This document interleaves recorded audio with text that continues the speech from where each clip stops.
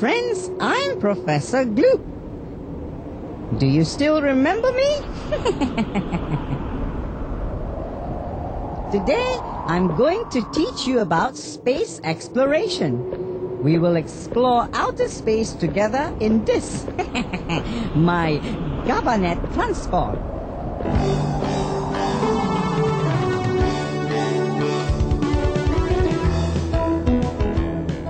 Isn't that interesting?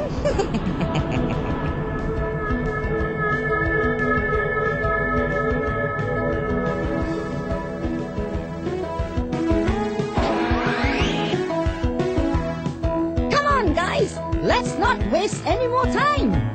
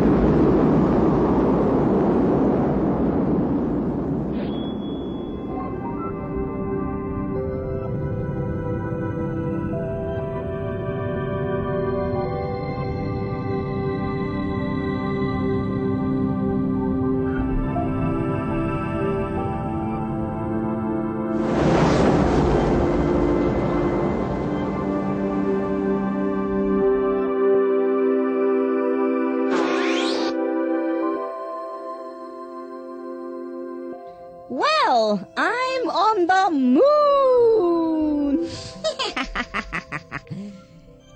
In this series, you will learn about the history of space exploration, the technology involved, and of course, we'll look at some famous astronomers too. Do you know what astronomy means? Yeehaw! What's up?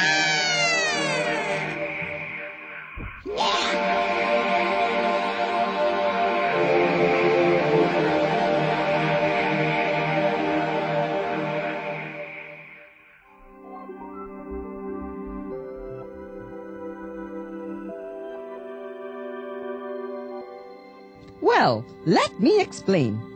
Astronomy is the scientific study of stars, and this includes planets and comets too, their history, position, movement, and composition.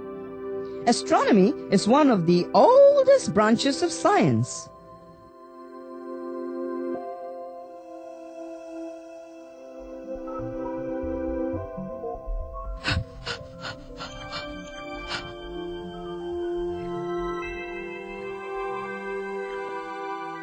Thousands of years ago, people used the moon as a calendar to plan their harvest.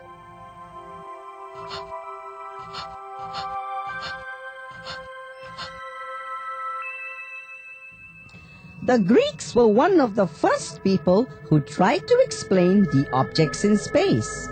Aristotle, Pythagoras, and Ptolemy were among the Greek astronomers who were well known during that time.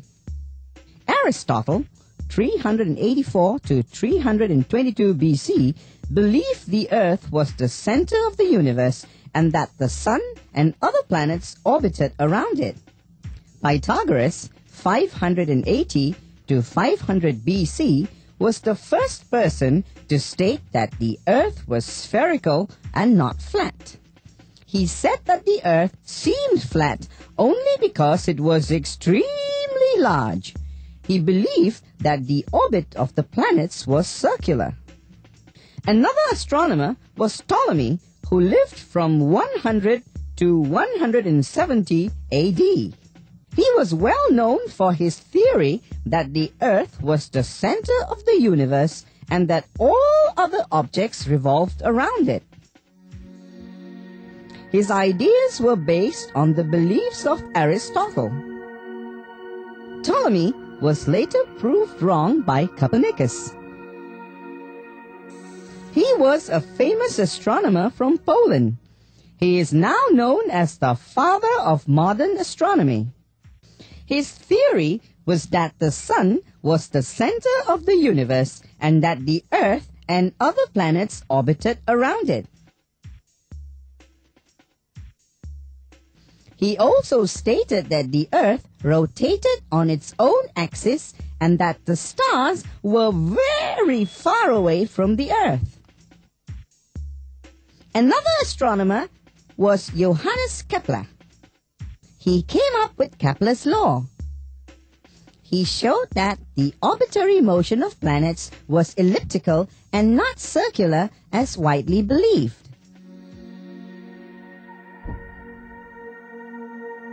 This famous astronomer is Galileo Galilei. Yeehaw! He was the first man to use a telescope to look at objects in outer space. He started a new era in the study of astronomy. Using his self-made telescope, he found that the Milky Way contained millions of stars and planets.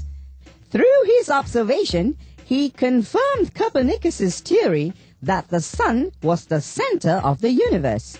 He also studied the sunspots that he observed on the surface of the sun and discovered 4 moons orbiting Jupiter.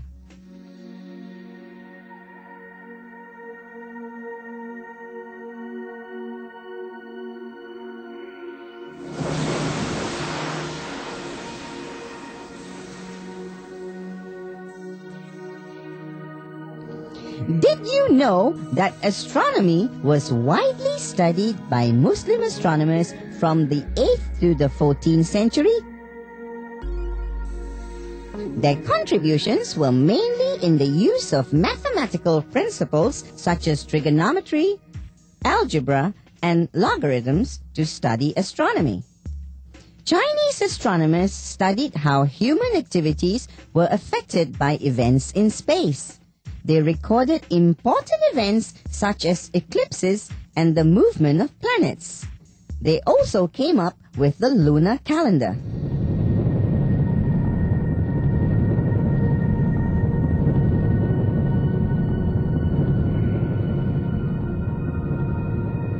Okay, now let us look at a few more modern-day astronomers.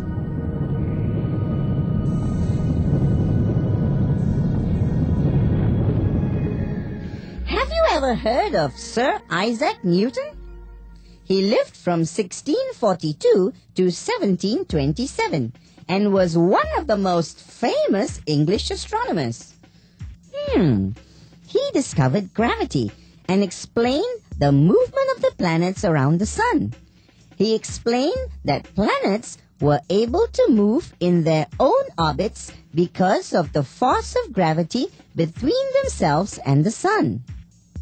Another modern-day astronomer was Edmund Halley. He lived from 1656 to 1743. He was the first astronomer to make a scientific forecast on the emergence of comets. He said that the last comet to be seen from Earth in 1682 would reappear in 1758. His predictions were found to be true. The comet was later named Halley's Comet.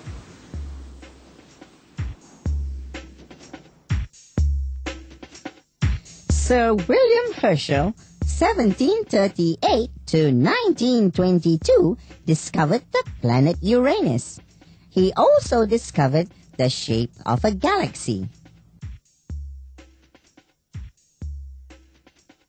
Johann Galle discovered Neptune in 1846, and Clyde Tombaugh discovered the last planet in the solar system, Pluto, in 1930. And in 1923, Edwin Powell Hubble proved the characteristics and the existence of galaxies.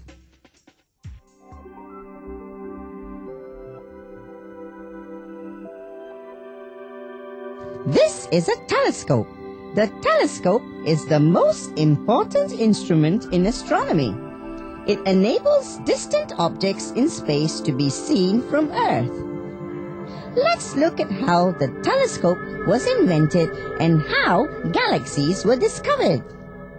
Hans Lippershey, a spectacles maker, invented the first telescope in 1608, but it was not intended for the study of astronomy.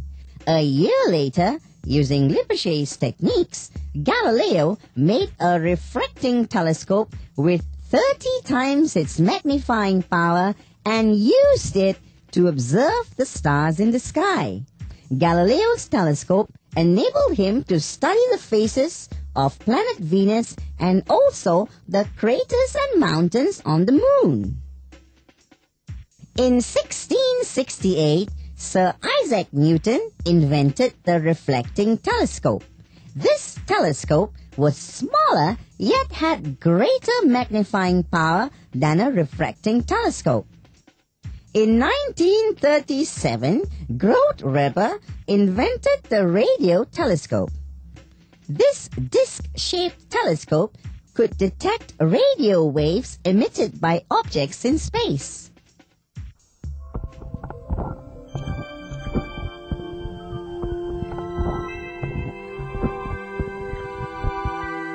Outer space is the region beyond the Earth's atmosphere. To escape the Earth's atmosphere and venture into outer space, two major barriers have to be considered. They are the Earth's force of gravity and the lack of oxygen in outer space.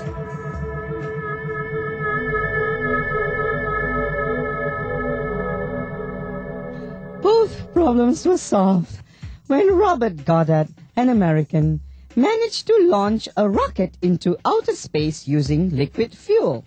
His rocket moved at a speed of 11 kilometers per second to escape the pull of gravity, and it had its own supply of oxygen. Since then, many rockets have been launched by America and Russia. These rockets were used to send man-made satellites to orbit Earth. Rockets were used to launch satellites to improve communication between the continents, to obtain information for weather forecasts, and for astronomers to study the Earth and other objects in space. In 1957, the Russians sent the first man-made satellite into outer space, Sputnik 1. In the same year, Sputnik 2 was launched. It transported a dog into outer space. The Americans sent their own satellite, Explorer 1, the following year.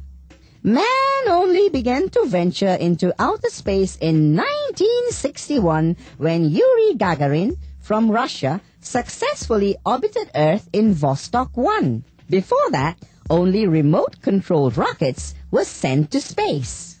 And I'm sure that you know Neil Armstrong and Edwin Aldrin.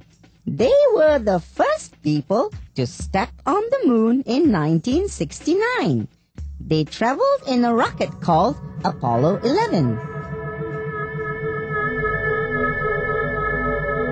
The use of rockets to launch satellites is very costly, and they can be used only once. That is why rockets were replaced by space shuttles. In 1990, Discovery, a space shuttle, helped to place the Hubble Space Telescope in space to orbit the Earth. A space shuttle can carry passengers and equipment at a much lower cost than rockets. It can be reused for future missions. It can also bring back old satellites that are no longer in use.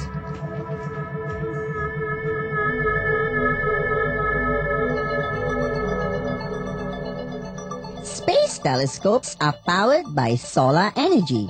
They enable man to see distant objects more clearly than when viewed with telescopes on Earth. Astronomers need not be in space to use the telescopes. as it can be remote controlled from Earth. Information that is received by the space telescope is sent using radio waves through communication satellites and base stations on Earth.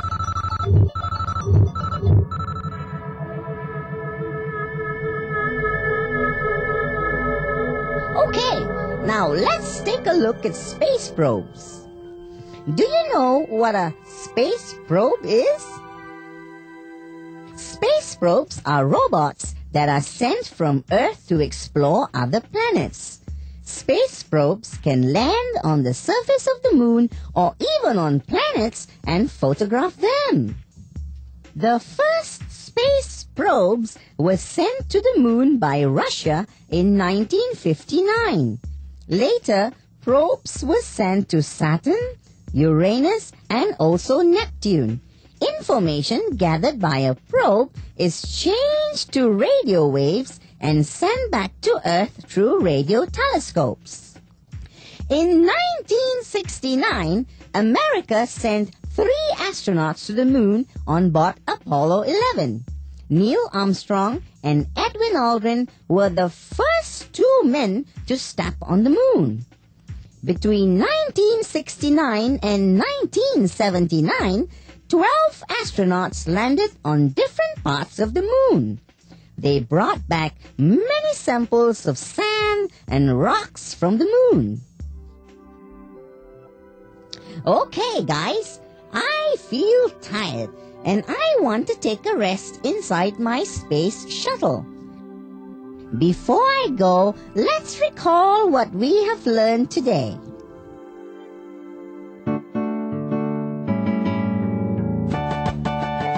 Astronomy is the study of the history, position, movement, and composition of objects in outer space. Copernicus, the father of modern astronomy, believed that the sun was the center of the universe and that the Earth and other planets orbited around it.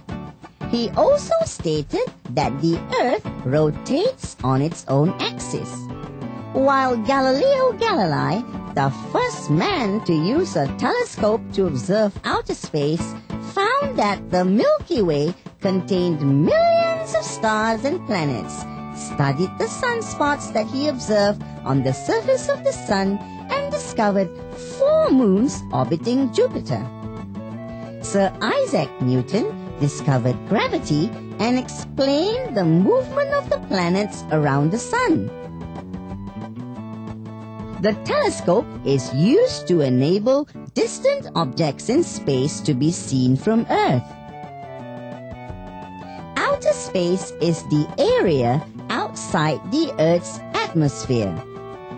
Rockets were used to launch satellites to improve communication between the continents, obtain information for weather forecasts, and for astronomers to study more about Earth and other objects in space. Space shuttles later replaced the rockets as they are more cost-effective. Space probes are robots that are sent from Earth to get information and photographs of other planets. Well, isn't that interesting? Okay, I hope you will remember what we have learned today, because I have something for you.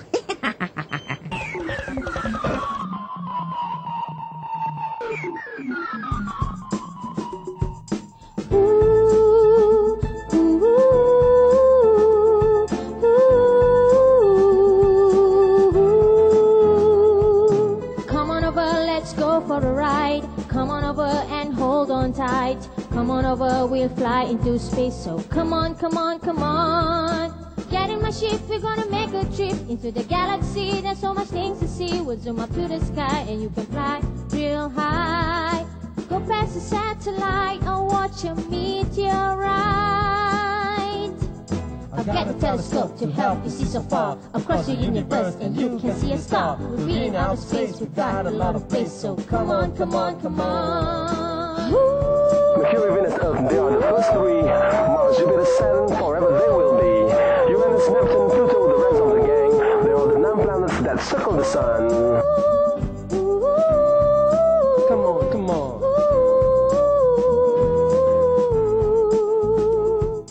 Come on over, let's go for a ride. Come on over and hold on tight. Come on over, we'll fly into space. So come on, come on, come on. Get in my ship, we're gonna make a trip into the galaxy. There's so much things to see. We'll zoom up to the sky and you can fly real high.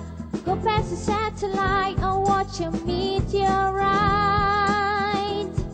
I've got a telescope to help you see so far across your universe, and you can see a star. We'll be in outer space, we've got a lot of space. So come on, come on, come on.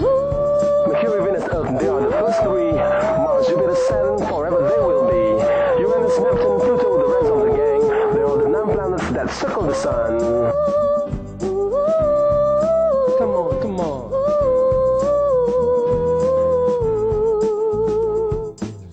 Telescope to help you see so far across your universe, and you can see a star. We'll be in outer space, we've got a lot of space. So come on, come on, come on. Mercury, Venus, Earth, they are the first three. Mars, Jupiter, Saturn, forever they will be. Uranus, Neptune, Pluto, the rest of the gang. They are the 9 planets that circle the sun. Come on, come on.